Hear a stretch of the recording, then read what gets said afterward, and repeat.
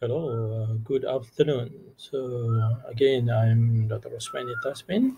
Now I'm lecturing on product architecture of the product development course. It is chapter 8 in your syllabus. Basically, in this chapter, the textbook presented you with the product of basically printer by the brand of Hewlett Packard, right? So it is a printer of brand Hewlett Packard is the case study in this chapter. So basically, the printer being discussed in this chapter is on its product architecture. So the product architecture, it means that by having architecture, they can increase the number of models so that they can make a variety out of the models, perhaps model basic, model intermediate, and model advanced. So basically, even though they have different forms of model number, but normally it still follow the same product basic architecture. So product architecture also is to reduce the overall manufacturing cost, because you're going to have one platform, but out of that single platform, you can create different types of model. So one of the key technology that is presented in the Hewlett Packard printer is basically inkjet technology, which is it can print both color and black and white. So their printing quality is expected to produce a near photo quality print. And again, basically, product architecture is very essential because it influences the overall product cost and also how simple and how complicated of the development process. Now, talking about product architecture, I think, of course, the best architecture is human architecture, because in such a way we have a head on the top. On top of our head, we have hair, and then we have eyes, nose, mouth. Then we have the body, and we have the leg on the bottom. So I would say that is the best architecture available. So, because we think that God has created human as the best form of architecture, which is in the form of human architecture. So, why I say so? Because actually only God creates. The rest of us is just copy what God has created. This is according to Michelangelo, right? So let's do some reflection on product architecture. For example, Honda Asimo here. It is a humanoid robot. It is a robot simulating human, in which even the human creation like Asimo Honda, it also contemplate with the human creation, which is basically head on the top. You got the whole body here, two hands, left and right, and your Asimo also has two hands, and later it has two legs at the bottom. These are the God's architecture, and this is the product of human architecture. So if we contemplate also on animals like birds flying, so in order for human to create aircraft, aeroplane, like in this case fighter jets, so human also do some contemplation on God creation, which is already flying, like this seagull flying. So it has wings, it has left, right wing, it has rudder at the back, and by that, human or industrial designer design a fighter also somehow follow that, mimic the God's creation of birds. And fighter also has two wings, it has rudder, and it has pilot, so that they can make a good vision at the front. So I would say this is a comparison between human architecture and also God architecture. So back to the topic, it is based on product architecture of Hewlett Packard. In terms of printer, home printing division is actually the printer that is focusing on the chapter in the textbook. It is for printer to be used for basically home usage or small office usage. basically in this product architecture, HP give priority on the ability of the architecture to give the variety of different model. So HP or Hewlett Packard focusing on product architecture that can contribute to lowering the cost in terms of when it is being manufactured. So HP presented as far as home printer, they focus on inkjet technology.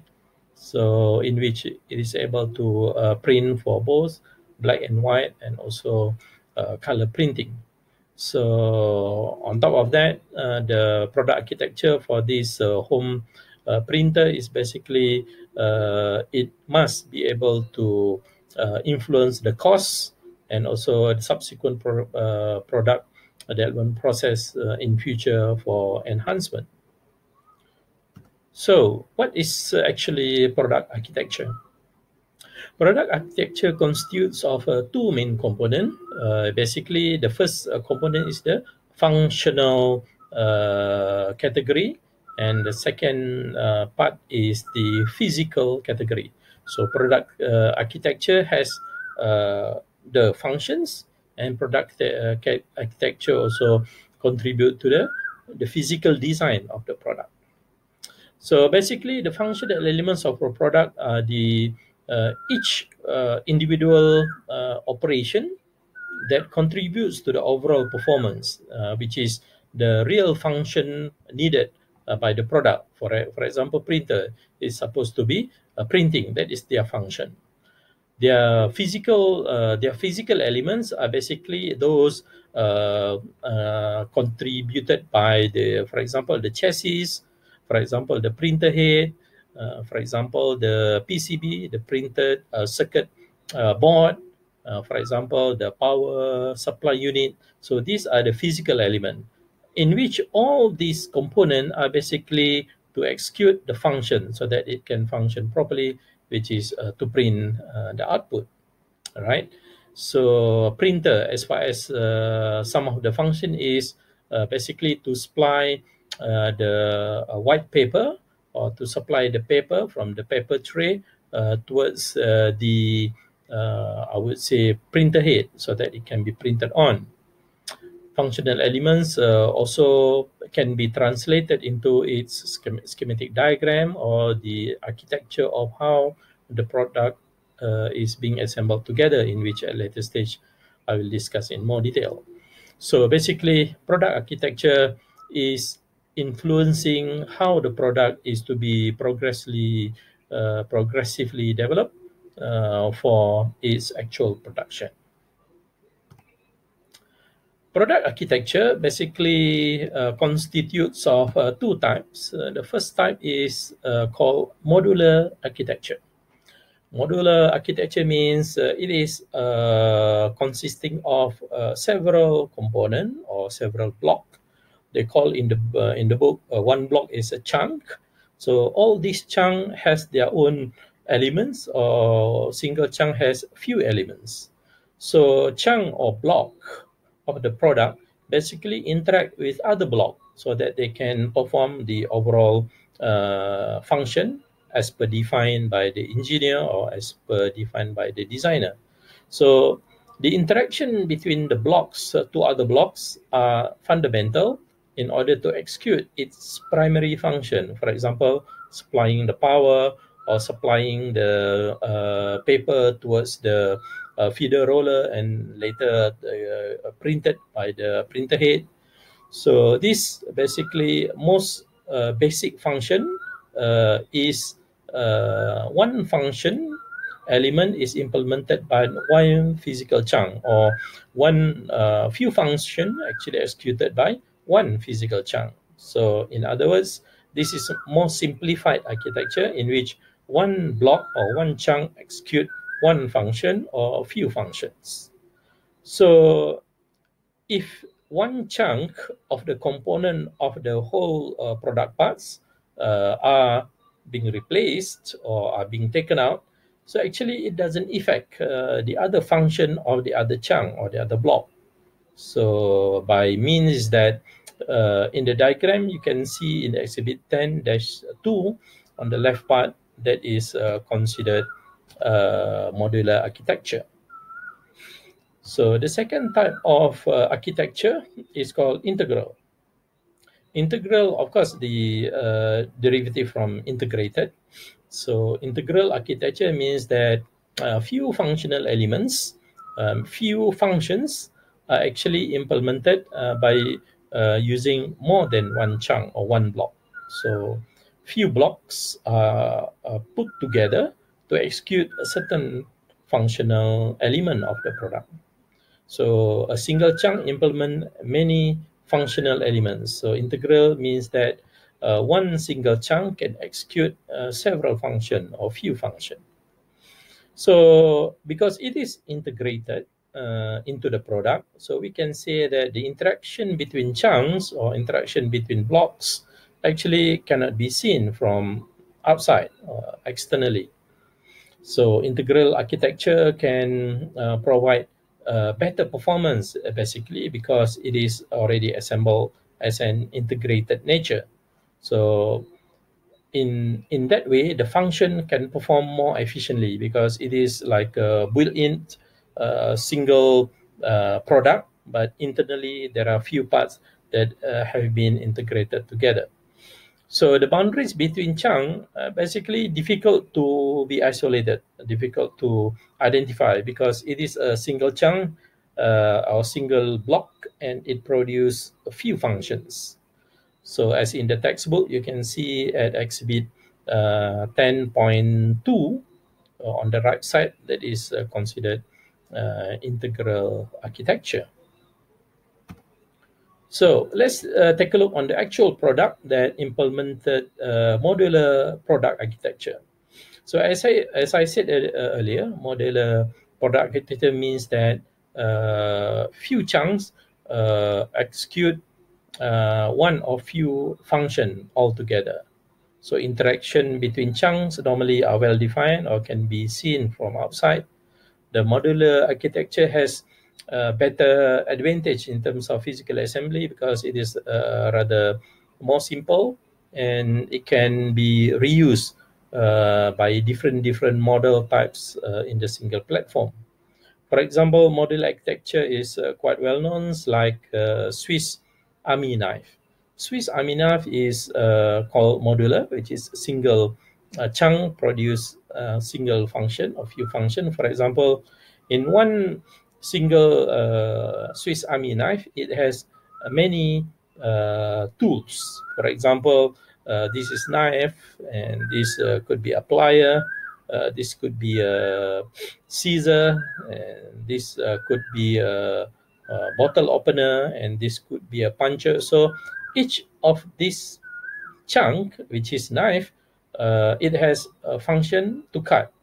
Like this plier, it has function to hold, and like this scissor, it has function to cut or to cut things, and knife here. So each of these actually has their own function single-handedly. The other typical model architecture we can see is like a Sony Walkman or Sony player. So each of these Walkman has its own modularized architecture. For example, headphone, for example, the cassette casing, for example, the PCB board or the cassette player, it has their own module, right? So if you open up like a Sony Walkman, it has this module casing on the top, so module casing on the bottom, casing for cartridge insert, and it's a printed circuit board that control the logic operation of the cassette player, and also the mechanical buttons and mechanical gears that are interacting together. So all these are considered modular, one module and another module. So all modularized instead of integrated together.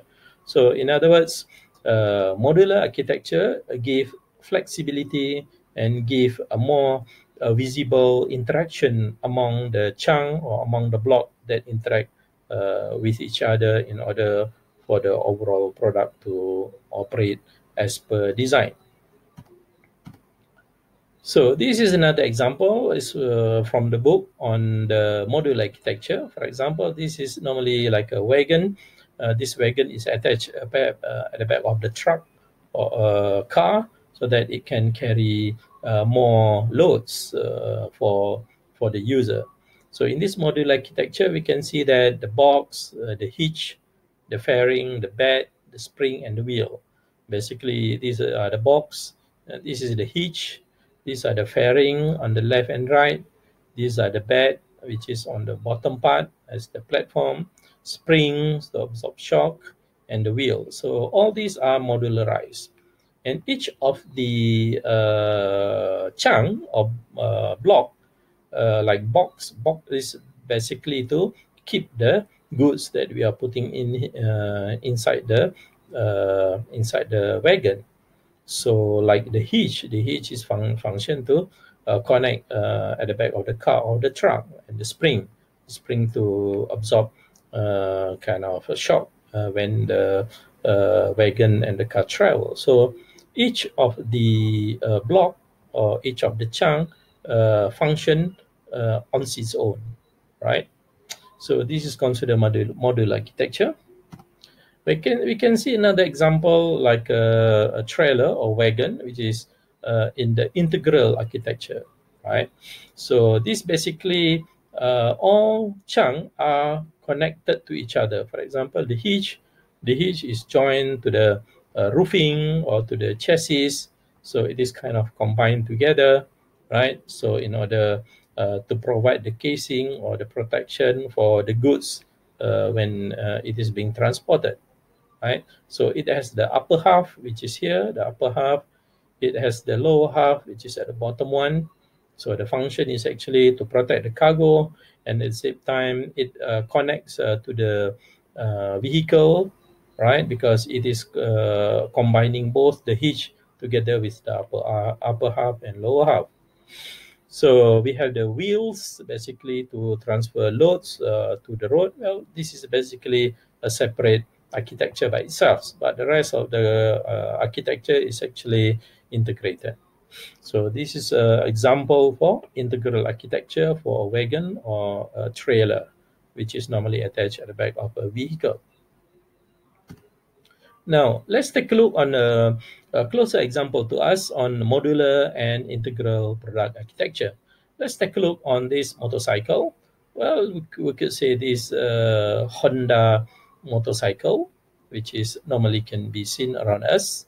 So Honda use quite typical modular architecture in terms of at the back here, it has the tail light, and tail light is single. It is for brake light, which is on their own, and it has a separate, I would say, signal light right and signal light left.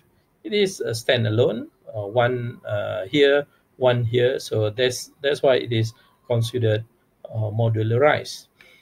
If you compare to like this Yamaha motorbike, as far as the tail light and signal is all integrated together, it is considered a single chunk. It is tail light and also signal left and signal right. So single chunk produce three function. For example, signaling left and signaling right, and also for the braking for the red light.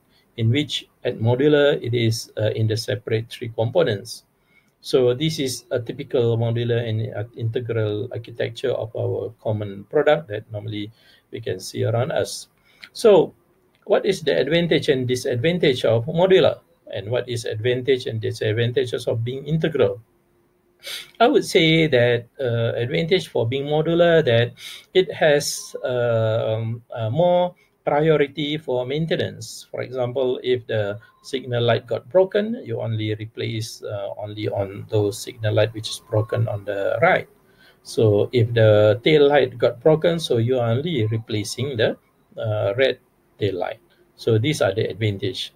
Of course, the disadvantages of modular is in fact that during the final product assembly, such product incur higher cost or higher assembly time because you need to assemble three products altogether onto a motorcycle instead of comparing to the integral architecture. So as far as integral architecture. On the maintenance part, right? So it is quite costly, right? It's quite costly because any of the parts, any of one of the three parts got broken, normally you have to replace for the whole set. For example, the whole set 3-in-1. So the cost normally higher. But during the assembly of the product, if you want to assemble in the production line, so this kind of integral architecture incur lower cost and also faster assembly because with few number of nuts, this can be assembled very fast. In terms of maintenance, perhaps in this part, Integral has a difficult challenge for maintenance. Of course, supplier like to supply Integral part because they will keep a lower number of inventory as far as keeping this as a single product, in which for this kind of Honda motorcycle, you need to keep three parts instead of Yamaha, you just keep one part for the same purpose or function. So let's take a look on different types of modularity. So this is all modular type, which is our first product architecture, modular. And modular design has three types or category. One is a slot type. For example, slot modular architecture you can see in your car dashboard, in which normally in car dashboard you can install, for example, a radio or CD player into its slot. You just unscrew or latch it, and you can take out the old one, and then later you can install the new one just by slotting into the slot, and later get the wire connected, and your new DVD player or CD player can function already. So this is what they call slot modular architecture.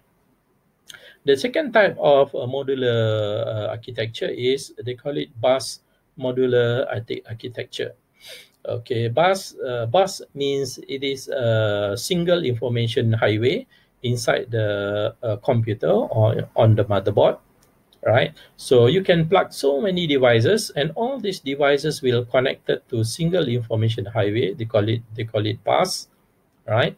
So you can plug in mouse, or you can plug in printer, or you can plug in your phone for charging, and you can plug in printer here for the serial port. So all these port are connected into single information highway so that it can be connected directly to the microprocessor on the motherboard.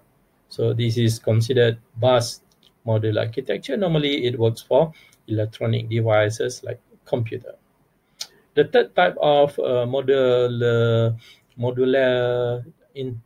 architecture is sectional modular architecture. Sectional means that one section of a complete product can be attached to the other section to complete it as a whole. For example, this is a partition office, partition for one employee. Another partition is for this employee, and you can have 4 partition exactly about the same design and same size. You can attach it together to make the whole partition set for the employees that working in the office normally. So this is called sectional modular architecture. So what are the implications of architecture towards the final product design? So architecture, be it the modular or integral, it affects the product change. In order to change the product for a spare part, in order to change for product for damage, it affects whether it is simple or complicated in terms of changing. So this is the implication. Well, if it is difficult to change, again, it will increase the maintenance costs. If it is fast and easy to change, perhaps it will lessen the cost for maintenance. Product architecture also influence in terms of how a variety of model can be produced within the single architecture. So this will generate different model. So product variety can be made easier. For example, for modular design, it has more variety in comparison to integral design. So as such, it influences product variety. So another implication for product component is basically it also influence the standardization. So if product are integrated architecture, normally it is uh, easier to standardize because product are using about the same platform.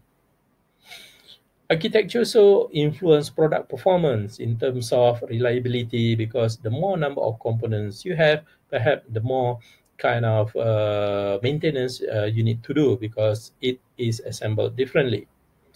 In terms of manufacturability, I think that modular architecture has a higher cost to assemble in terms of manufacturing if you compare to the integral architecture, which is faster assembly.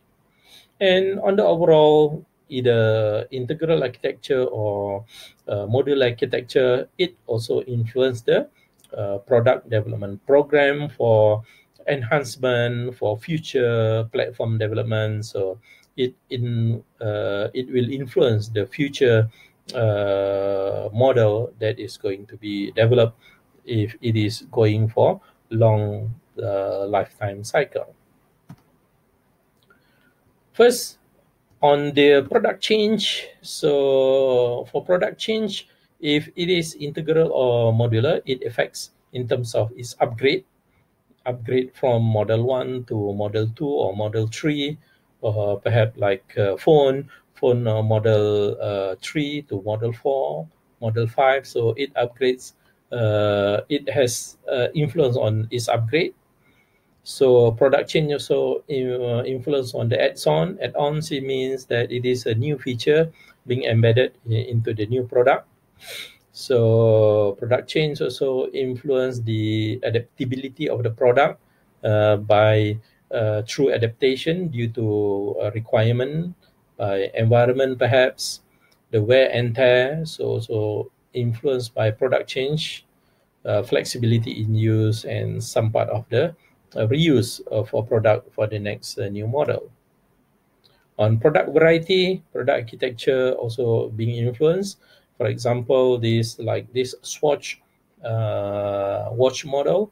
So perhaps the engines of the timer is the same, but since you have the casing and you have the you have the lace here different, so you can have many varieties out of a single engine as far as the watch is concerned. So this also influence product variety. Okay. Component standardization means that it is the use of the same component or chunk in multiple production. So it influence the cost actually here. For example, in 1985, when Proton Saga was being developed by Proton Holdings, so it uses many standardized components with the Mitsubishi 3D. So, for example, the engine block is almost the same, and you could see some of the standardization in Mitsubishi model, Mitsubishi 3D in Japan, are quite similar with Proton Saga back in Malaysia. Like, for example, the windshield and the main headlight are almost the same. So product architecture influence the component standardization, and on the overall, it influenced the costing of the final product. Okay, product architecture also influence product performance. As far as like this motorcycle, we would say that most motorcycle implement this kind of approach in which it is standalone chassis. Like most motorcycle has chassis. However, if you take a look on this motorcycle BMW, it has no chassis. Basically, the motorcycle with chassis, all component parts are attached or embedded into its chassis. For example, the petrol tank, the seat, all are being attached on the chassis. However, for this superbike BMW, it is basically engine is attached to the tank, and the tank is attaching to the seat, and the engine is attaching to the sprocket, and also later attaching the wheels. So basically, product performance also being influenced by its architecture. Normally, this kind of assembly require many processes and parts, whereas here it is much more integrated, and as such, we can say that this integrated product architecture influence better product performance. So how to establish the architecture of a product? 4 steps. Basically, first, you have to create the schematic or the basic outlook of the product by the component. And later, you cluster the component to be lumped or grouped together as per their function.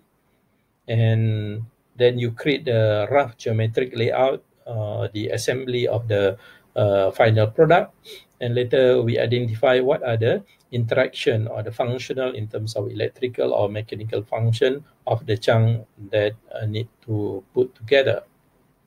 Let's take a look on this schematic diagram. Basically, first you create a schematic block. So these are the schematic block for chassis, that is enclosed printer, the body, the chassis that provide the bottom structural part. This is another, I would say, another cluster, which is store the paper output, and this is the store paper blank input. And this is also another block, the print cartridge, the position of the cartridge, which is this cluster. Another cluster is the logic control. For example, to accept user input and control printer in terms of photocopying or printing or scanning. So these are the logic, I would say, cluster, including the LCD display. And this part is basically the power supply part. And this is basically the communication control between the host and also commanding printer. So after you have put all the schematic block component and you cluster them together and you put the layout together, which is the body chassis put next to the printing mechanism, and then this is the logic. And later you decide, the fourth step is to decide the interaction between all the cluster, the power supply cluster, the logic cluster. You put the dash line in terms of connection. That means that this is electrical signal flow, whereas the black line is considered main power supply, right? So this is flow of material. For example, paper getting in, get picked up, and then get printed. And then after the paper got printed, it will put it outside into the store tray, which is the printer after printing the paper. So on the overall of this, the schematic, which is each block, and then you cluster them together, you put in such a way of layout that they can interact each other. So these are the whole process flow for establishing the architecture, which is create the schematic of the product, cluster the element of the schematic together, create a rough geometric layout, and identify the fundamental and the interaction between the cluster. So that is how Hewlett-Packard DeskJet printer schematic diagram is being constructed in order to execute the modular and the integral architecture, and that constitute of the product architecture of the chapter for this product development course of chapter number 8 on product architecture. So this is how it looks when the schematic diagram, cluster, and interaction put together in a single product in the form of Hewlett-Packard DeskJet printer. It is a home printer type, which is basically the lowest cost available for Hewlett-Packard printer. By that, I conclude this chapter on product architecture, chapter number 8. Thank you for your attention.